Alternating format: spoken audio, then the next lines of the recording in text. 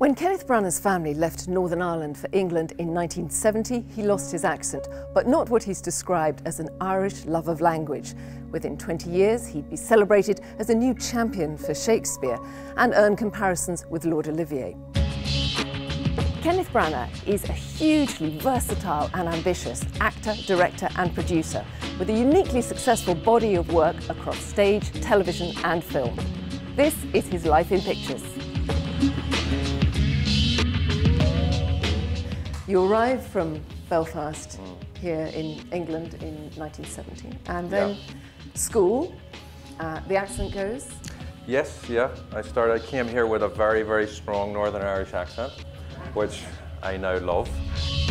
With Henry V, the first picture I directed, we didn't have video assist, so you simply didn't have playback.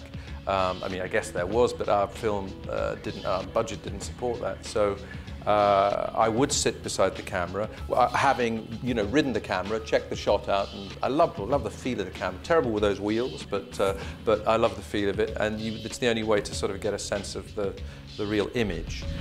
If you go to work on a film and you might get a sort of contact sheet, just a way of understanding where everybody is, and maybe it's 150 names. Maybe that would be quite a lot of names. And I remember getting the sort of contact list on Harry Potter when I arrived. So this is in case you need to get in touch with anyone. There were 1,500 names on it.